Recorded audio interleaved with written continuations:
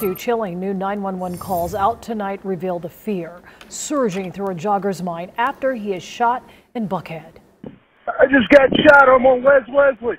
1211 West Wesley. Hurry, I just got shot. Somebody just stopped and shot me while I was out walking.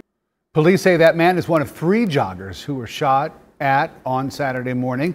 All of the shootings happening within a mile of each other. CBS 46's Yasmina Alston live tonight in Buckhead with an update. Yasmina, good evening. Sean, good evening. After Andrew Warhol was shot, he, of course, immediately called 911, but he told dispatchers he had no idea who would drive by and start shooting. I just got shot. I'm on West Wesley. 1211 West Wesley. Hurry, I just got shot.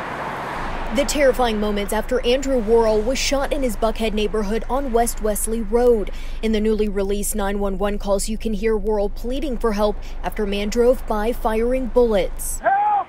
Help! Hello, caller. 1211 West Wesley. Is this a house department or a place of business? I'm on the street, 1211 West Wesley. I got shot. Warhol was one of 3 joggers who was shot at on Saturday morning. The other 2 were not injured. Now this man, 22-year-old Galen Newsom, is facing charges for the shootings. He's also accused of hitting a pedestrian with his car after police say he shot Warhol. Is the assailant still nearby?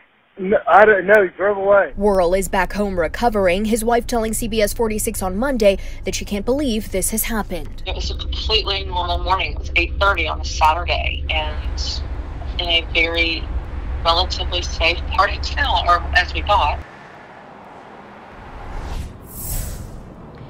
And this shooting was one of several incidents in Buckhead recently, and Atlanta's police chief did address the crime yesterday. And at the same time, one group is pushing for Buckhead to break away from the city because of the violence. Live in Buckhead, Yasmina Alston, CBS 46 News.